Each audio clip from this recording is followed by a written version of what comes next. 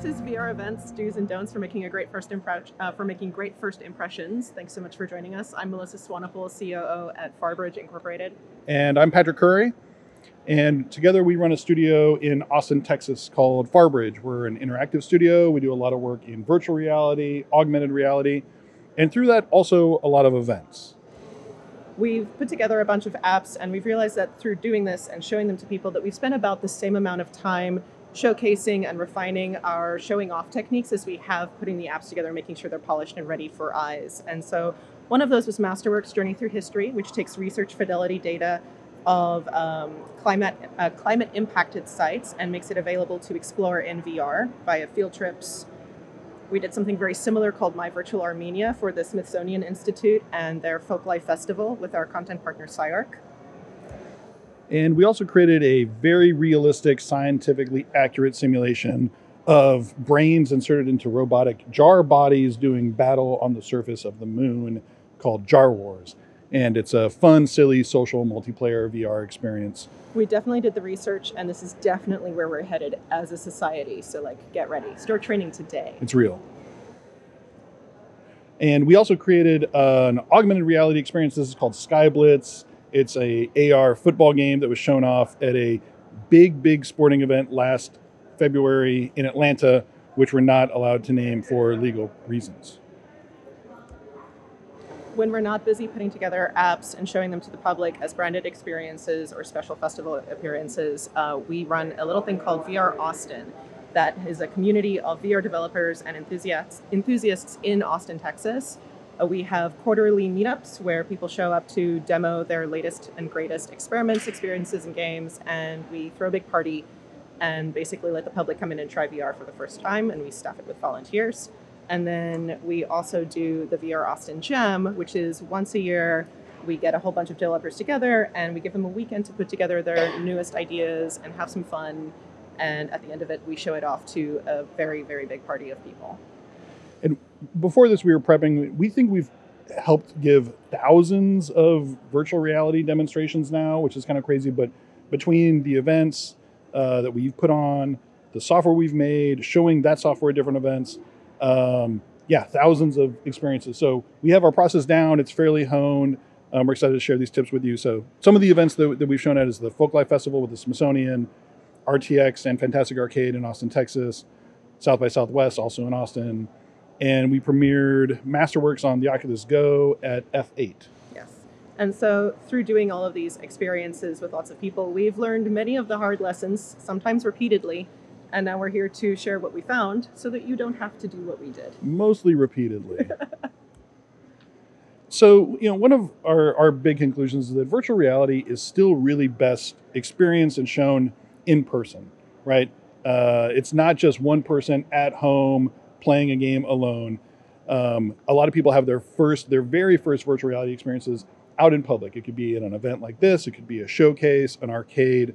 My complaint and beef there is that VR is just still too expensive. When people come up to me and say, "Hey, Patrick, virtual reality sounds awesome. How do I get into it?"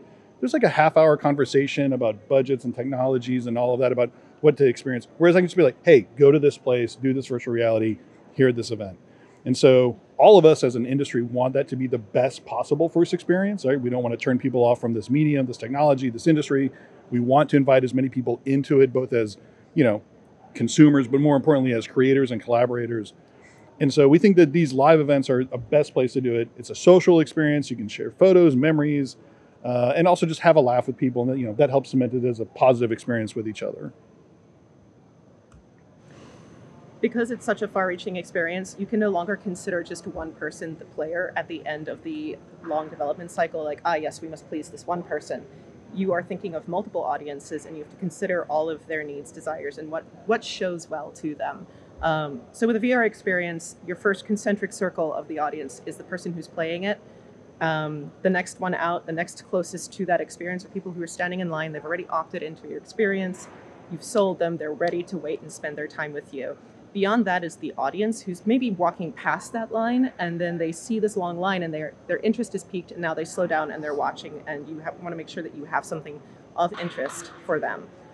Beyond the in-person audience, they're live streamers. If people are walking around with their live stream camera going, or they're digitally streaming a conference, You want to make sure that the content is accessible and attractive to those audiences. And then beyond that, even further, is the digital footprint of this experience on the internet. Blogs, write-ups, photo galleries, clips, GIFs. You want to make sure that the things that you are putting out there are very easy for all of the basically amateur advertisements and photographers that all of the audience with a phone is, like all of them. You want to make sure that it's easy for them to capture it and show off your best side. Our friend Wiley, who's put on Fantastic Arcade for many years, said something very astute. He said, if it's not on YouTube, it didn't happen. And so we kind of think about that as being one of the end products of this virtual reality experience is a 2D video of people doing it that lives on the internet forever. So with that in mind, there are these three sort of big facets of a show to design, and particularly the app that you're bringing to that show. The very first part is the virtual reality software. This is what is happening inside the headset to that person's brain. The second part is the physical space setup. This sort of straddles the inside-outside headset divide, because a lot of what your physical space is going to impact is going to change how that person can behave in the virtual reality experience or the AR, XR, MR experience, and also how they're going to be impacted physically in the real world. And then the emotional experience happens primarily out of the headset. Once that person has waited in line and they've been set up to enjoy the experience afterwards, what is their emotional takeaway? Because that lasts so much longer than the facts of the experience. So first we'd like to talk about this notion of the virtual experience and how we design it. So just like how I'm a big believer that in-person experiences are some of the best ways to experience VR, the opposite side of that experience is that almost everyone is new to VR. The people who are going to come to an event or wait in line especially are the people who are most hungry for virtual reality. And that often means that they have the least prior experience with it, right? If you're Daniel and you have 6 headsets at home, you're probably not going to wait in line. So we try to think about the absolute broadest experience we can and make sure that our experiences are easy to use and also easy to make look good, because we're keeping in mind not just the player but also everyone else watching them. And so we try to include ideas or mechanics that make it easy for them to have fun and also easy for them to show it off. Like let's give them lots of guides and lots of helping hands within the VR experience so that they can show it off to other novices who are there at the event waiting to participate. Even if the player is not hitting your win case in the demo or the game itself, they should have fun while failing and still come back and be like, you know what, I want to wait in line again. I want to try. This time I figured out what I should be doing. Or like, hey, I totally just flailed around. I have no idea what I was supposed to be doing, but I had fun doing it. I'm going to tell my friends about how cool VR is, how cool this app is. So another way to make sure that you're going to be generating more and more good experiences from your showcase is to keep it short and sweet. We try to average less than 10 minutes, and that's not just time in the experience, that's including the getting people into VR and back out of it. So our turnaround times are between 7 and 8 minutes on show floors. The more physical your VR experience is, or your AR experience, your XR, all of the Rs, the shorter your session should be. And that's because if you're out there and you're punching and fighting and jumping and dodging and all these things, like at the end of it, your muscles are sore, you're sweaty, you're out of breath. You want to make sure that people are leaving your experience energized and hyped and maybe a little bit out of breath, but that you can like go on and talk to your friends about how cool it was and not need to go sit down for half an hour and maybe miss like the next cool thing that you wanted to see. Look for example to Beat Saber, where most of the songs are under or at 3 minutes. That's a pretty ideal cutoff point for something that's hyper physical. And another thing about shorter experiences is that the line keeps moving. So hopefully you have a long line full of eager people ready to play your experience, try your app, or even just see what it's about. The shorter the line, or the faster the line is moving, the better. And you're moving more people through, and you're giving the audience who's watching this line move really quickly chances to say yes to, I do want to get into this experience. I'm not going to be in line for 45 minutes, and I will have a good time coming out of it. And then finally... Yeah, so another phenomenon we've seen with these experiences is that sometimes people have a bad time in virtual reality. Sometimes they're not comfortable standing for a long period of time. Sometimes they get motion sick, or sometimes there's just a technical malfunction. Those things, it just happens. The interesting phenomenon has been that no one tells us until after the demo is over. We say, oh, how was it? And they're like, oh, it's horrible. I got super sick. We're like, why didn't you tell us? And there's something about putting on the virtual reality headset and stepping into that world that I think people are less likely to complain or just opt out. So if you have a nice, short, concise demo, you're minimizing how long a bad experience is. And people who really enjoy the experience are saying, hey, you know what? No sweat. Glad you enjoyed it. You can get back in line and do it again. There's sort of just an interesting phenomenon about people just not complaining. I mean, it's cool that people love virtual reality. There's so much like, yeah, I got to try it. It totally sucked, but I got to try it. So again, keep your experiences short. Another way to make sure that as many people are going to enjoy your experience as possible is by designing for inclusivity. One of the easiest things that you can do to make your experience broadly accessible is by implementing ambidextrous controls. Just by making it so that a person only has to have the use of one hand to explore the full functionality and creativity of your app means that you are opening that up to a broader swath of people. You also want to consider players of multiple sizes and heights. You want to make sure that you're not balancing the game for somebody who's very short, and then tall people will be left with no cover, or somebody who's really tall can just look over everything. We actually have a coworker who's incredibly tall Very and will tall. sometimes just go, boop, and then just get you. And it's like, okay, that has to be balanced for player height so that everybody is on a more even playing field, and it's accessible for folks of different sizes and heights. Another easy win is standing and seated play options. Making this available to people will encourage others to opt into your experience at show floors, particularly if you're tired, it's the end of the day, you just want to sit down, but you still want to see the thing, but maybe you don't feel like ducking and jumping and like turning around a bunch of times. Make seated play an option. And then, of course, swipe to turn as an alternative to room scale is important, particularly if you have seated play, because then you are not forcing people to do this multiple times during gameplay, and that is a really painful maneuver to do with a sore back from loading in and out show floor events, and also if you have any spinal column trauma. So another favorite accessibility feature of ours is Reach Assist. So what we implemented in Jar Wars and have since taken to our other experiences is that we don't make the player move within arm's reach to grab something. Basically, if you can see it and you hold your hand out towards it and you press a grab button, you're going to grab the object. And we do that in the fiction of Jar Wars with you have an extendo, like Inspector Gadget robotic arm that zooms out and grabs something and pulls it back.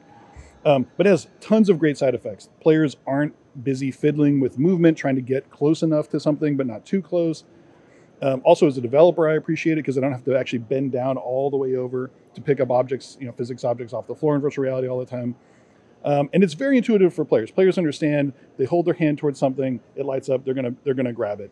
And there's lots of ways to explain that in your fiction. It could be, like Magneto from X-Men, or the Force in Star Wars, or Accio Broom from Harry Potter. And so, whatever type of experience you're creating, you can explain it. And we find if it's an app, like not a game, but just an app, people get it. I'm aiming at something, I click on it, I get it. And it just works. It doesn't take a ton of explanation. Consumers understand it when you're trying to make it easier for them to use your app and interact with the items in it. The next part to consider is physical design, and that is the space and setup in general of all the technology that you're going to use to support this experience. VR has pretty unique space needs, but so does AR depending on the app, MR depending on the app again. So there's just tons of little things that you have to keep in mind as you're putting together your package of gear to take with to a venue. It's very nice to have a 10 by 10 cube to put people in, and then they can flail their arms and run around to their heart's content.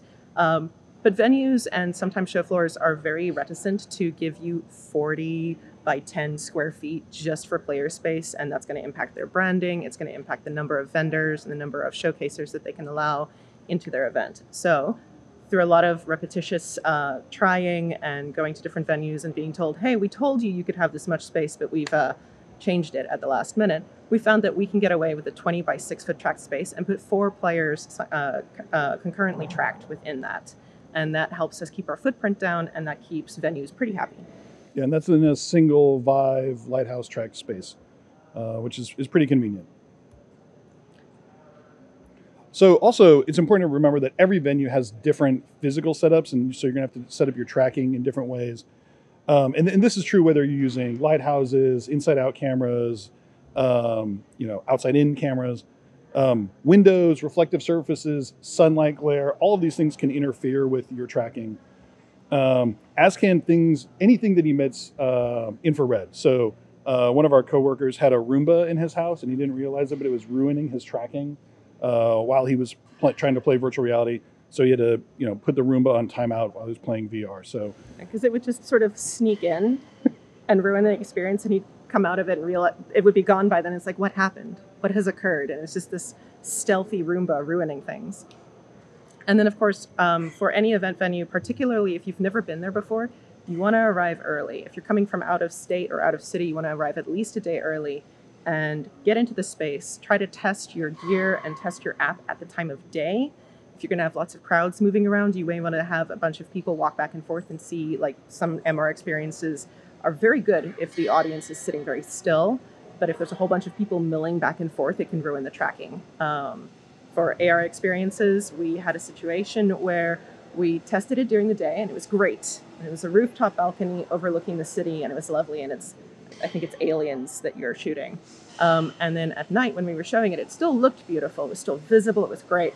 But the traffic lights would change and the cars, which emit bright lights, would just move. And the app would just be like, that's my anchor, and drive down the street with folks. And so there was a tracking consideration we hadn't come across before. So there's plenty of things to find that might mess you up, and it helps you build a better app and a better showcase experience. If you keep a list of those and you're like, have we considered this? Have we considered this? Have we considered this? We're good to go. Next time we'll just cordon off the street and no traffic. Oh yeah, very easy to do that. Cities love it. So also, you want to design for spectators in your physical space, right? So we found that the best way to do that is lots of screens, the largest possible screens you can get. Here, that photo is the Google Fiber space in Austin, Texas. Lovely video wall on the back of a stage made for perfect VR demonstrations. And also, we connected a spectator view where it's a unique view of the action. You don't always want to put a first-person view on a giant screen. That can be kind of motion sick inducing on its own. And so by putting a third-person camera on a separate, very large screen, it's very easy for the audience to understand what's going on. But then you also want to design space in your physical layout for people to be able to watch it and see the screen, and also room for your videographers and photographers. So that's both the real life people walking around taking photos and video, as well as in this case, we had a virtual camera person. So we had to find a nook. It's over hidden behind the stage for them to sit so they could actually pilot the spectator camera. I think they ended up calling that the corner of shame just because it was so tucked away. I think it's where normally set up refuse and detritus ends up, and it was just nope, that's where our fifth computer is with our person just slotted away. So to talk a little bit about the gear that we bring to events. So we've learned the hard way. We always have to bring our own gear to events. So that starts with our own computers and headsets, upgrading to laptops from desktop PCs. As you can imagine, a huge win, lots less gear to carry, fewer things to lose or break. And the other thing we always bring is tons and tons of electrical gear and network gear. So we've worked on a lot of multiplayer experiences or networked experiences, and we always try to design a fallback for when the internet goes out. Because every venue, every event we've done, at some point the internet goes out. And so we build our own LAN, we bring our own switches, our own Ethernet cables, our own power for all of that. So that we have an elegant fallback so that when the internet goes out, we're not completely dead in the water. And I will say that no venue is going to admit that this will happen to you. They will tell you that they have wonderful Wi-Fi, that they have hundreds of people using it during their events, and it's totally fine. It will support you. But they've never had very, very tech and internet heavy, thirsty setups before with their hundreds of people at the same time. And those competing needs they'll create drops or lags. And if your experience is dependent on a smooth internet experience, don't trust it, build your own. Exactly.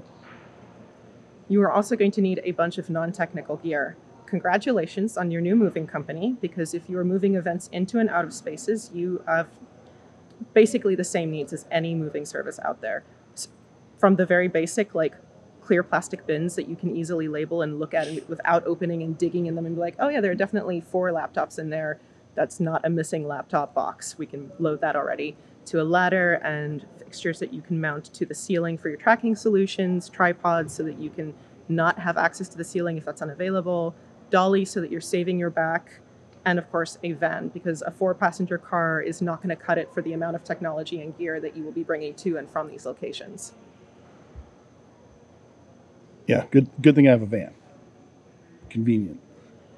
There's also some life-saving gear that's it's not very special looking, but it comes in the clinch and you're just like, I'm so glad we had 30 differently colored zip ties that one time. Or, hey, we had 7 different colors of gaff tape. Wow, what a coincidence. We needed 6. Great. And gaff tape is just a huge thing to be aware of. If you're talking to different venues, they'll be like, what are you using for a trip hazard? And if you say duct tape, they will sometimes tell you that you're not allowed to show there, or they will hit you with a renovation fee afterwards, because duct tape will strip up flooring treatments, and also like sometimes it will just put dents, little chips in sheetrock. So gaffing tape's the way to go there. And then Post-it notes if you've got an MR thing that needs a blank wall and maybe some tracking spots. There are a lot of little solutions that you can find for maybe $17 at a Walgreens. Totally. And so we're very big on keeping our equipment clean, right? You're talking about devices and hardware that sometimes get warm on people's faces, right? Like at least 6 people's faces an hour. And so we set up an assembly line of cleaning the equipment. So we always bring a couple removable face masks for each VR headset. We wipe them down after every use. We wipe down the controllers and the earphones, and then give the masks time to dry. We use not the pleather ones, but the kind of Fabric-U VR cover brand masks. They're very nice. And not hiding the cleaning process is something we're also pretty passionate about, because we want people to see that we're keeping things clean, and it gives them a reason to not say no to trying our VR demo or our show floor demo. We've actually had pretty high-end clients come by before and be like, oh, I see you're showing the thing. That's real nice. I don't want to try it though because of conference cooties. And then they'll watch us go through a couple of sessions where there's a diligent assembly line that's just sanitation, putting these things clean and ready for the next load of people to use. And they're like, oh, no, actually I will get in. And then they try it at the event floor, and that's pretty major. And so we're actually really happy to see that XRDC is doing that, and it's just very nice to see out in the wild, because for a while there in the very beginning of VR demos, people were just like, yeah, try it, put it on your face, try it. And it's just like, no. So, but Gross. This is great. Finally, this brings us to emotional design, or the lasting emotional impact, the big feelings takeaway that people have from your experience, and the experience is tangential to trying your app. One way to make sure that people are going to have a better long-term capsule of this memory is to make the line a feature. Lines can be pretty boring. It can feel like a chore to stand in one, like nothing interesting is happening. You've already made your decision that you're going to do this cool thing, and now you got to wait. That sucks. But lines grab attention from the audience that's passing by. So how do you make the line something that's fun for the people already in it? Use the time wisely. Here at RTX, we had our screens turned so that all the people standing in line along the right side of the screen there could see the player perspectives and learn their strategies and see what people were doing to form alliances, do sneak attacks, all sorts of things like that. It also, you can see at the very front, somebody is signing a waiver. We always provide waivers, particularly for our physical games, which lets people know you're about to do something very physical. Like there's some inherent risk with that, because we're blindfolding you from this reality with another reality, and we're encouraging you to flail around in space. So that lets them know what they're opting into. We also do a mailing list opt-in that lets us connect with folks who want us to and share updates and news as it comes out of that experience. Yeah, and you can see here there's a happy little accident at the end of the line. We had 4 extra chairs. They just perfectly fit at the end of our booth, and we said, hey, okay, we're going to make this the on-deck area. And so that let the players sort out, okay, who's going to be on the red team versus the blue team, which friends are playing together. It was a really nice side effect, and we've replicated that since. So one of the things we are just super adamant, verging on religious about, is having one human person assisting each person taking a demo in VR. And so we named them squires, right? Like a squire helps a knight in and out of their armor and onto their trusty steed. So our VR squires are people we work with, either developers or people in the community who we hire to work with us. And we put them through a training course, not just about what the software does, but how the VR equipment works, how to adjust it for comfort, just so they can give a really good personalized demonstration to the people at all our events. We find it very comforting. As Melissa said, VR can feel like you're getting a blindfold on, and knowing that there's someone there who has your back, who's not going to let you like bonk heads into someone else or run into a wall at full speed, is very comforting. And so we've been doing this for a while now. We're huge fans of it. We can't recommend it enough. It does take a bit of coordination and extra effort to schedule all these people. But it's a big win. It's very worth it. Yeah, absolutely. We've had player feedback. Sometimes we have an extra person take Like if we have extra squires and it's like, oh, we're actually full, but we'd love it if you would talk to players as they exit the demo, just find out what their favorite part was or if anything went wrong. Many of them are like, I'm so glad there was somebody there explaining stuff to me, and it felt good. It felt like I had a friend in there. So the best way that you can make any of this happen is by taking care of your staff. The way that we do that is we recruit and pay rad people to work our events with us. We want to make sure that we are respecting and valuing the time and effort and energy that they're putting into showing our work to the world. And it just makes for a much better experience all around. When we schedule overlap for breaks. That was a very hard one lesson where the first time that we did one of these big demos and we were like, oh, it's, 5 of us and we know the thing inside and out and that'll be fun and easy. And 6 hours later, like the dregs of our souls were just scraped into a corner in the room because it was so exhausting. And we're like, cool, next time. And then we had Taco Bell. And then we had Taco Bell. Next time, what we have to do is make sure that there is productive redundancy, enough people in place so that people can take breaks. If somebody has an emergency come up, that they can leave and it won't hinder the entire demo. Another thing that you want to do is rotate the roles. If you have many different staffing areas like Squire, line management, someone to drive the spectator PC view, you want to rotate people in so that they're not completely burned out on one role, because it's a lot of energy and effort of people communication to do line management. But it's a little bit less intense to do Squire. It's even less intense to do the spectator PC, but there are more different types of decisions to make in that position. So you want to rotate people into roles that they click with and also give them breaks. Lots of water bottles as well is very important, and also standing comfort aids. So like insoles, pads. We've all been in a conference for several hours and felt what it feels like to have your heels are liquefying the whole time and it just becomes pain at the end of the day. You want to protect your staff from this. And then you also want to keep them informed. We do that with a document that we call the run of show document, which has all of the information. It's hefty. There's an online version and then there's a couple of physical versions at the place in case the internet goes down. And this is a theme, that's right. And it has all the information and emergency contact numbers and protocols and even some light troubleshooting for the squires if somebody has to leave and step away for a second. Yeah, super, super valuable. And then, something that we've been working on more the last couple of years is what do we do after the demonstration, right? It's, if you're very focused on turnaround time and trying to get as many people through the experience as possible, it's easy to be like, hey, thanks a whole lot, take the VR gear off, get out of here. So lately what we've been doing is almost like a receiving station when someone leaves. So sometimes there's swag, it could be stickers, posters, or t-shirts. A couple setups we've done have had automated photos and videos where you can give people digital memento of their experience. And also we learned to, tell people what the hashtag is, because often, again, this is going to go live on the internet forever, and we want to be able to find the content that people are posting about the experience. So telling them, hey, this is the official hashtag of this event or this game has really helped. Something else that we've seen is that high scoreboards have this really interesting sort of viral element to them, just like a classic arcade game, where some players are going to play the game or play the experience and enjoy it, be like, okay, that was cool. And then other people are going to leave and say, well, how did I do? And so for those players to have a high scoreboard that's posted on a side screen can really be a win, because they might want to come back and just, well, can I do better? Can I get a better score? Or, also very likely they're going to go recruit their friends and say, hey, here's my score. You should come back and try to beat this one. So we're pulling in these old ideas of classic arcade games, making them new again with VR. And then, of course, you want to have your mailing list again. If somebody didn't opt in before they knew what the experience was, maybe now that they've played it, they're like, no, I definitely want to know when this hits the market. I've got 4 buddies I want to play with. I'm ready. And so you want to have that available for them, and you want to make that very low friction to just be like, okay, yes, email me all of the things. Make this easy for me to wish list it.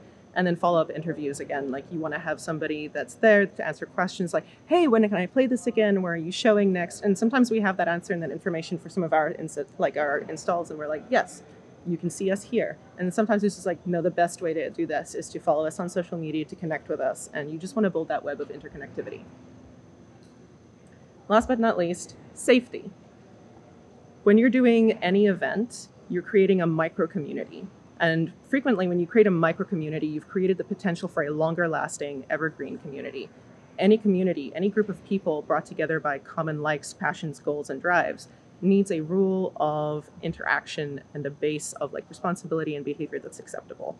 codes of conduct are the way to pave that way forward and make sure that the community that you are growing, the event that you are nurturing, is supported and kept safe, and that it's clear to everybody what's acceptable and not. So having one of those from the get-go is really important. If the event that you're showing at or the showcase that you're part of doesn't have one, you can still put one together for your team and have everybody basically opt into, yes, I understand what's expected of me and how to behave, and I've agreed to it and I've signed it. So we frequently do that with our events and our showcases as well. Another important thing to include is the emergency contacts for your staff. If somebody has an accident or if you need to get a hold of somebody, that's an important piece of information to have. You also want to have first aid kits because it's boo-boos. They do happen. You're up a ladder, you scrape an elbow, you get a paper cut. You want to be able to band-aid that and not have that be something that puts a crimp in your style. And then finally, you want to make sure your staff knows how to react in a particular situation and how to report incidents. We frequently have sort of like just very beginning orientation setups for our new staff members.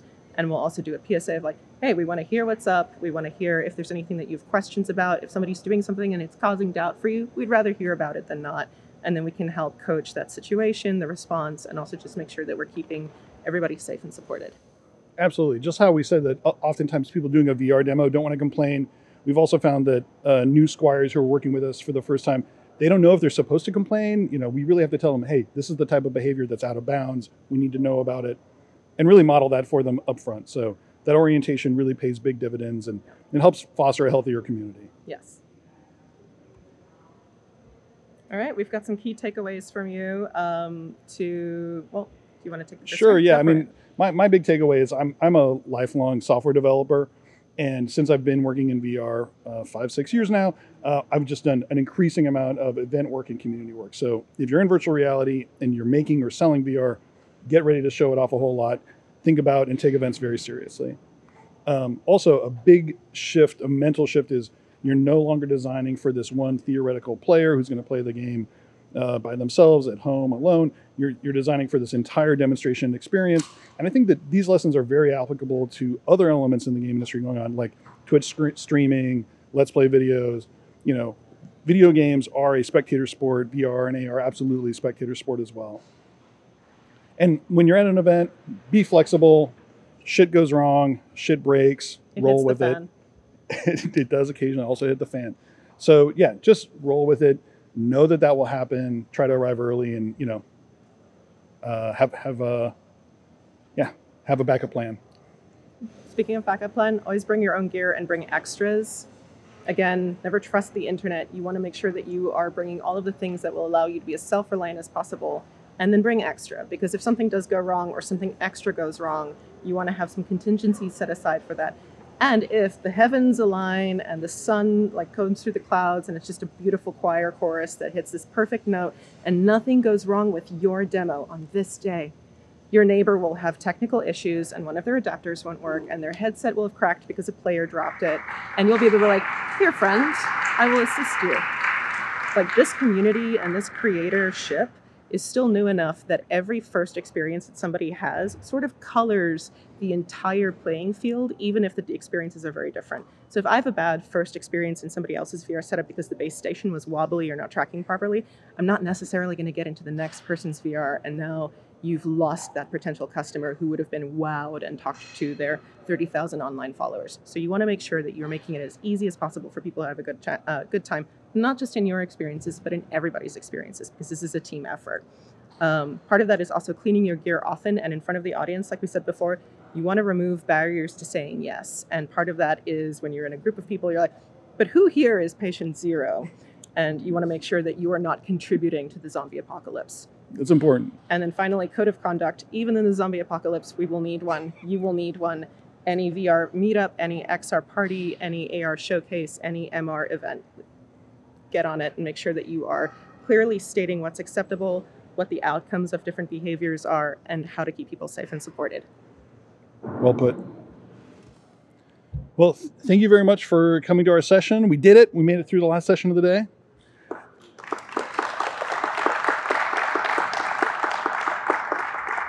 I think we have a little time for questions. Yeah.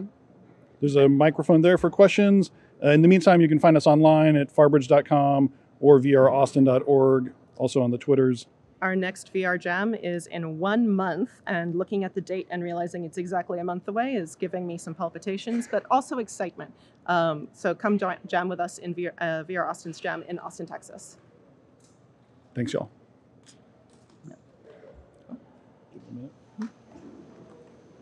Oh, hello. Yes, hi. Step right up. Yep. So I do agree with the whole thing of carrying everything together with you, right? I mean, I think every time I have missed out on a power strip, it's just totally sucked. So now what I have is like a standard kit from Pelican. You know, those guys make these very nice rugged boxes. It has wheels, space for everything, right? Yeah. And totally something I would recommend to anybody else. Do you have so I see that you guys doing a lot of trade shows and events.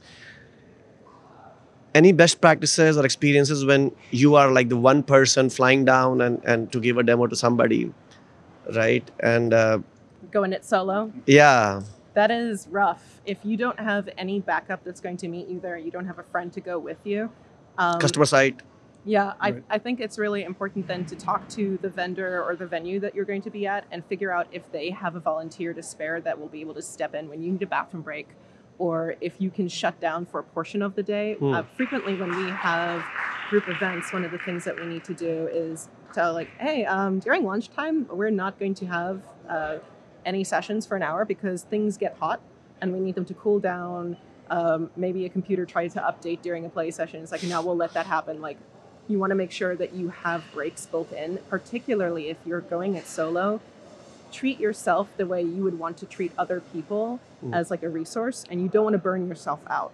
So talk to the vendor, talk to the person who is on the other end and be like, hey, to do the best job of showcasing this app by myself, these are the things that I can do. So I'll do sessions, or you need to assign me a buddy. Okay. Yeah. Cool. If you have anything to add, I was also just going to add being able to request a specific type of room, right? If you're going to a large company to give them demonstrations of a piece of Right. software, ask them like, hey, do you have a spare conference room with blinds that close and a high ceiling, right? Yeah. Something as simple as that could go a long way towards a much smoother demonstration. One comment regarding the whole third person view though is I realized that a lot of people were kind of nervous trying out the VR the first time, and I think just having like a screen view of what they were seeing was actually very helpful for me to be able to see that, oh, this guy's totally lost, let me help him out with, Yeah, absolutely. because user interfaces are not perfect. So Yeah, so I still prefer to demonstrate on a laptop with a tethered headset. So Right. on the laptop, I can see what they see, Right. and that the laptop view doesn't have to be what the entire crowd is seeing. That's there for us as a debugging tool. right. But then investing in a spectator camera for everyone else to view, that's paid off dividends. So yeah, I agree. I want both. And for standalone headsets, it's a semi-unsolved problem. Yeah. In terms of how do we make that really foolproof, where I know what you're seeing and For can actually sure, help yeah. you. Yeah. One other thing I have noticed, now I don't know if you have the same experience, but certain people who are nervous in getting into VR, there's a good chance that they'll come out with a bad experience. And I'm just always thinking that I should just not even encourage them to do that, because they kind of go back with this negative thing, and then everybody else kind of feels like, oh, it might not work for more people, so it kind of destroys the, I don't know, it's just something that I don't know if you have experience with that. An approach I've used with people who are, you can see that they want to get in, but they're very nervous. Maybe they've tried VR before and it made them nauseous, or it made them scared, or somebody jump scared them for their first VR experience. You're like, haha, gotcha. And it's like, cool. You've given this person this anxiety about trying this new creative medium again. What I do with folks like that, I'm like, hey, I totally get that maybe you don't want to jump into a multiplayer experience right now. Come back in like half an hour when we're about to shut down, and I'll put you in the lobby, the like waiting area, and you can just see what it feels like to move around. No other players will be there. Like, I'll try to find little pockets of like opportunity for this one person to have a redo of their first experience. And I'll be like, I'm not even going to clip your headphones on the hallway. I'll leave one open and I'll be the voice in your ear. I'll be your Navi, and I'll just be there and be like, hey, you want to go to the right? Okay, look over there. Like, yeah, no, that's a tool that you can do. You want to click this button, and like basically give them this very bespoke first walkthrough. Because I think it's important. And anytime I see somebody not having fun with something that I know is so capable of being just so full of enjoyment, I'm like, I want to fix this for you. I want to give you a good shot at finding your feet in VR. So I think it's really just about taking that personal person-to-person moment, if you can. It's not always available because of the rush of VR conferences, but it's worth finding when you can.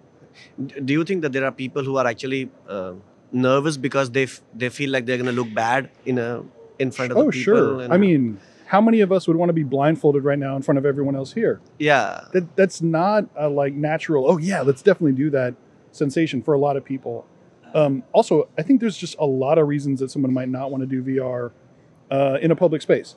They might wear glasses and not be comfortable taking them off, or they might not like the way they look without the glasses on, or they might have a very expensive hairdo that they right. don't want to mess up. And like those, there's just lots of factors there. So yeah, we're big on consent, and we're almost never going to talk someone or pressure someone into trying. Have you actually tried to carry like hairbrushes for people? Because I'm always thinking about that, and I know like I don't know if it's stupid to ask this question. No, but I think that's an interesting idea. Yeah, of, I mean, like, I think having people just always like I do that, like in my office, like because I'm sometimes in a suit, right, and my engineers give me a headset to try on, and I'm doing that, and after that I'm like, how do I look? We do the opposite. We have skull caps at the office, like weird like balaclavas. Oh no, they're so stylish. Everyone They're- run out and buy one right they're now, so you not feel attr- less weird. They're not attractive looking at all.